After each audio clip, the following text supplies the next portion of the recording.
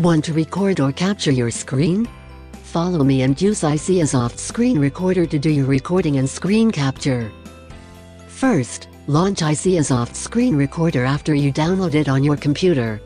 Choose Screen Recorder to begin your screen recording process. Now you can see the toolbar which you can do some settings. First, you can set the audio you want to record by clicking System Audio or Real Microsoft Audio.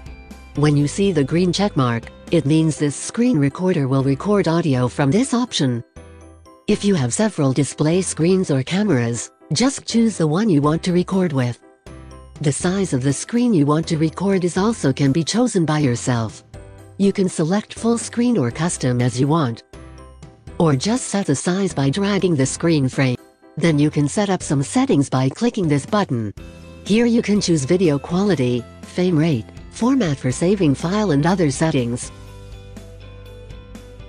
Click General, you can choose the locations of output files and screenshots. Last, click OK to save your settings. Now you know all the features of this screen recorder.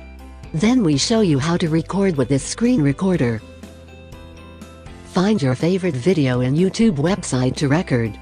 You can also record video from Facebook, Vimeo, Vevo and other sites. Adjust the screen size you want to record with this screen recorder. Then click Rec button. After 3 seconds, play the video and begin your recording.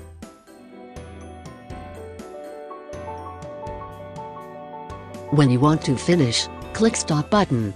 And then you can preview the recorded video by clicking Play button. If you want to capture your favorite screen, just click the icon which is like a camera to save it as a picture. You can also click File icon to see your screen capture.